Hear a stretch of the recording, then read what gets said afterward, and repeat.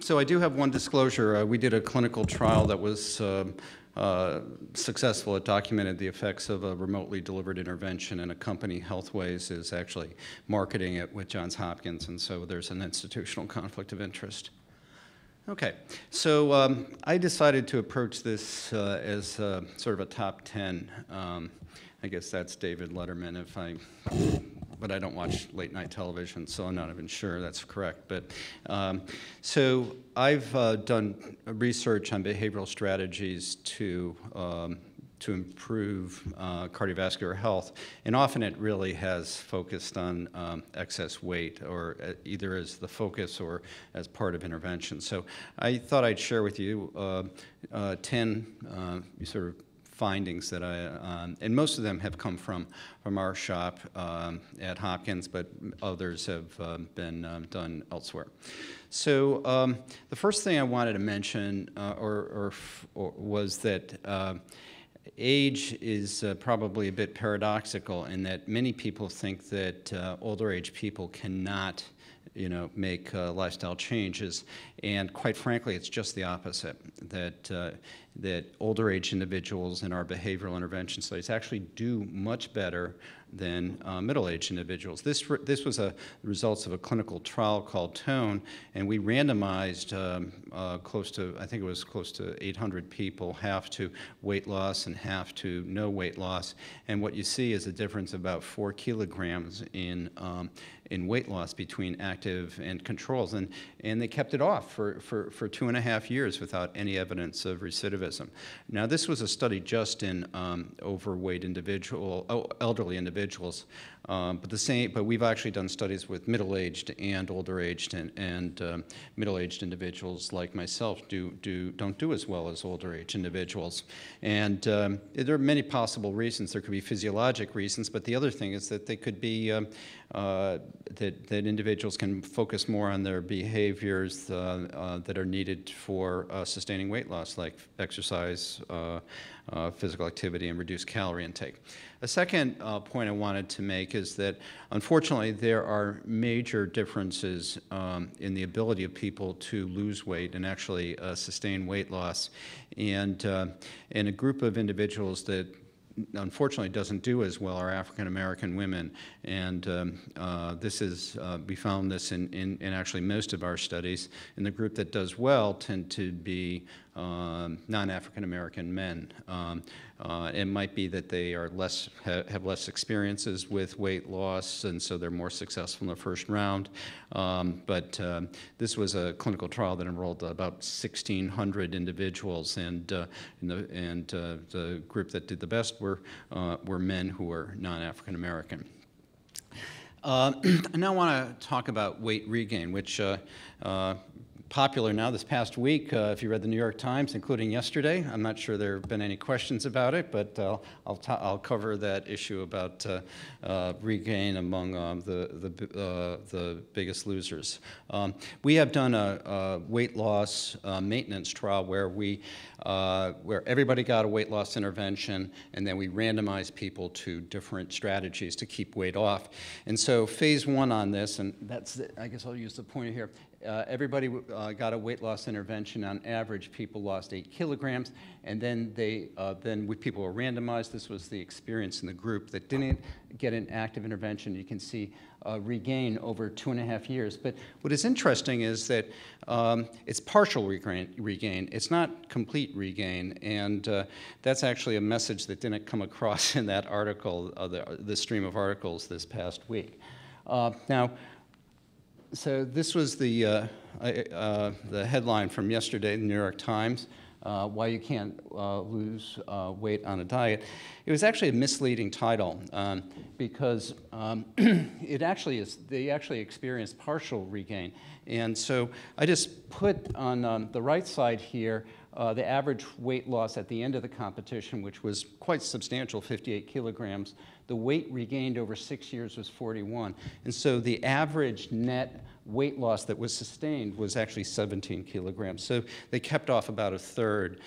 So I think that there's actually been more hype to this than the study warranted. And actually it was a pretty small sample size, 16 individuals. We tested in that study the weight loss, getting back to our own trial, two different interventions, one that involved frequent personal contact, and in that intervention, there was modest effect of monthly contact with a trained interventionist, but still there was a net reduction of about 1.5 kilograms beyond what the control group experienced. We then actually published, actually continued intervention. So this is a trial with about 5 years of intervention. We actually re-randomized the people in the, who got the monthly personal contact. And it turns out that continued intervention actually had no significant impact. So our sense is that if you've typically learned after about 2.5 years all the tools you need, and continued intervention at that point is not likely to help, even with monthly contact with an interventionist, which is a fairly intensive intervention for over the long haul. Now, a lot of people are interested in technology. We tested a web-based intervention, and the intervention, despite having a lot of bells and whistles, actually had no significant impact in terms of preventing weight regain. And this actually, by the way, there are a lot of people that are interested in apps and combinations of apps and websites, but there's actually very, very little evidence that those are A, effective in achieving weight loss, and B, effective in sustaining weight loss. Unfortunately, because I think there are a lot of people that are very tech savvy, can write apps, but unfortunately we don't have great evidence.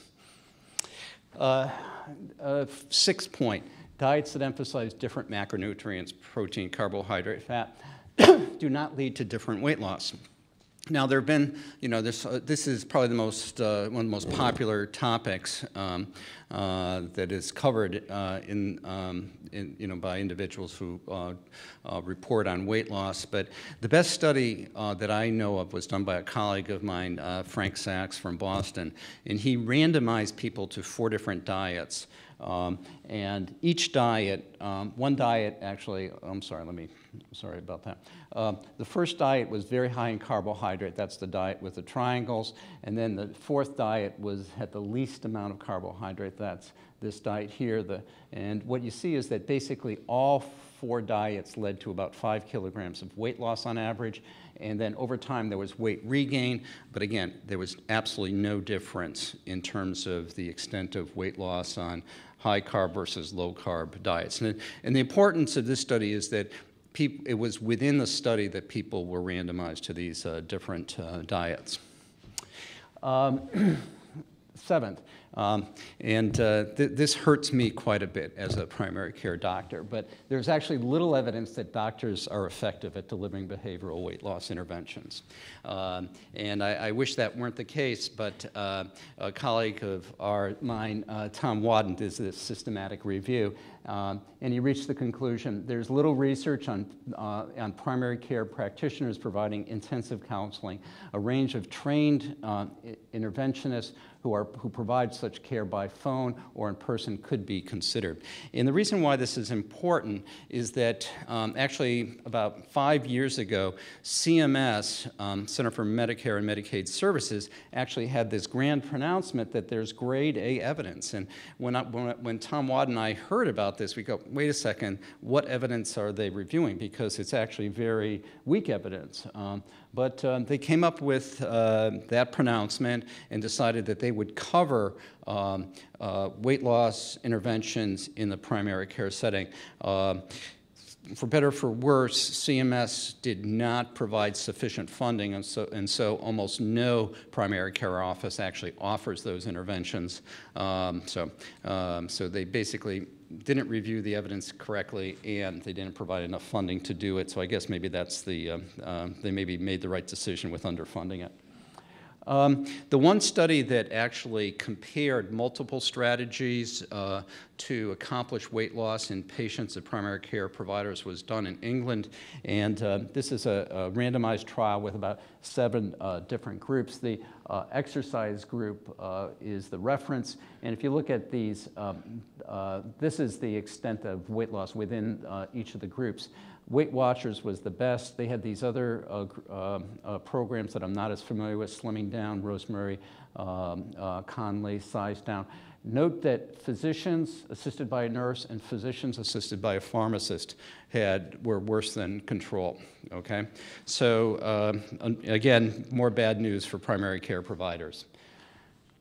All right, 8th point. Remote delivery of weight loss interventions can be as effective as in-person interventions. This was a clinical trial that we published about 5 years ago, it really just tested mode of delivery, and was, I think, quite important because most people had thought that the way to deliver interventions is actually have people, get around a table, schedule a meeting, and you have, weekly sessions. Well, there are huge logistic barriers to that. I don't know about you, but if somebody told me, you need to participate in this program, you have to show up every Monday, and you have to show up for 10 weeks in a row.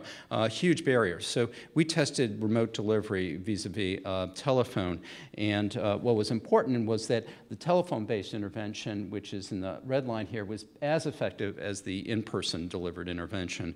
And so now a lot of people, when they think about either studies or even programs such as the program I have the conflict on, are really trying to implement remotely delivered interventions using a multi-channel approach, telephone plus computer and app. Not app by itself, but app in combination with a provider. 9th point, this is actually important, what I was showing you in all of the previous studies is actually average weight loss. What people don't realize is that the weight loss experience even within a group is actually substantial. And so this is actually a frequency histogram. So this shows the average might have been 5 kilograms, but you have somebody who lost 40 and another person who lost 16. And so those graphs that show very clean, means or averages really hide a lot of variability that occurs within the active treatment group as well as the control group. I was actually embarrassed when somebody said, we'd like to interview one of your participants for a story that a television station was airing. And the best person we could find, on short notice was somebody in the control group who actually lost weight. And that happens actually quite a bit, and you also have people in the active intervention group who gain weight. So there's a lot of variability that is sort of hidden in the way we present our data. And my 10th point sort of amplifies what Kim was discussing, which is prevention. And I, quite frankly, am sort of like Kim, dealing with people who are overweight or obese. And what I think is we need to really deal with the big culprit, which is the toxic environment. And so Kim pointed out, portion size is a major reason, but there are many reasons. And quite frankly, we witnessed one today. I didn't know about you, but I do not eat brownies and cookies in the middle of the afternoon, okay? And so we provided those, and, we're tempted, we walk past them and we want to eat them, but the reality is nobody needed any extra calories today. Most of you, including myself, have been sitting. I didn't get any physical activity today. I probably need less than 2,000 calories to keep my weight. And if I ate one of those cookies or brownies, I probably got 10% of my calories just by sort of casually, consuming something. So anyways, these are some of the, I have about 3 of these slides. I gave a talk in Iowa, and so I went online, and they have these wonderful pictures from the Iowa State Fair, and this was deep fried butter, amazing. And so I had those as lead up to an unfortunate sort of state of the evidence, and that is that it's really difficult to prove that the environment is causally related to obesity. We can't do randomized trials where we assign people to one community versus another and follow them for 5 years. A PhD student working with me did a systematic review of the literature on this topic, and the evidence is actually very weak, even though most of us who work in the obesity field believe that the environment and changes in the environment over the past few years really is the causal problem. So this was her conclusion: limited evidence for the association between local food environment and obesity. Still, this needs to be interpreted cautiously because of the low quality of available studies. So I guess we'll take questions afterwards and look forward to your thoughts.